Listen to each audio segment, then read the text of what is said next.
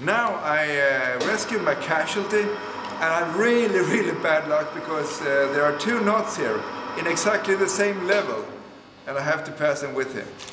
So in order to do that, I need to go from one rope to another. I need to transfer my weight between the ropes here. So let's see how to do that. The first thing we need to do is to elevate this knot so they're not in the same level, because that causes some trouble. So what I do is, I take this rope and I make another butterfly, like this, high, should be high up. See, many ways to do this. But in this example here, the knot is actually in the knot. And I want to keep it as high as possible, so I spend some time to actually get it really high. I feed the rope through the knot here in order to get it up. Now I want to transfer my weight from here to here. And in order to do that, I need to steal my casualty's ID. What I do, I just copy the setup.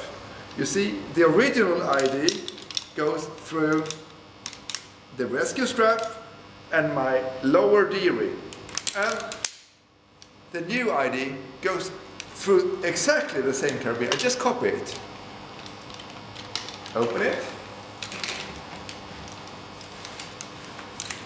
and put it here, same boat, as I got that back up. Remove the snag if that's possible, and lock it off. Now let's see what's happened here.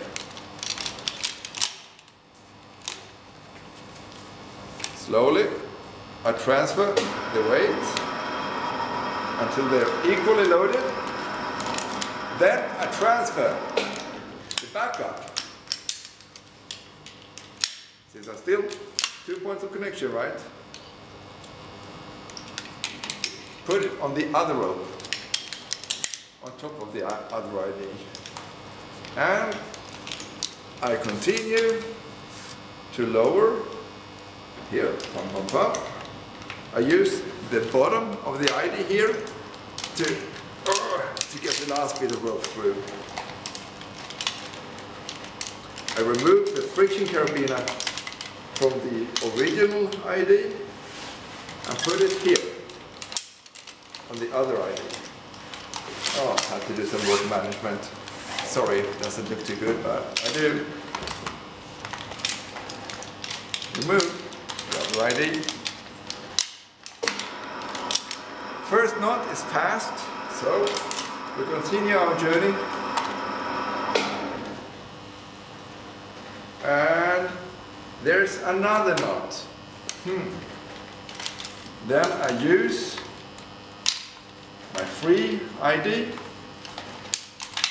as a temporary backup when I remove the original one.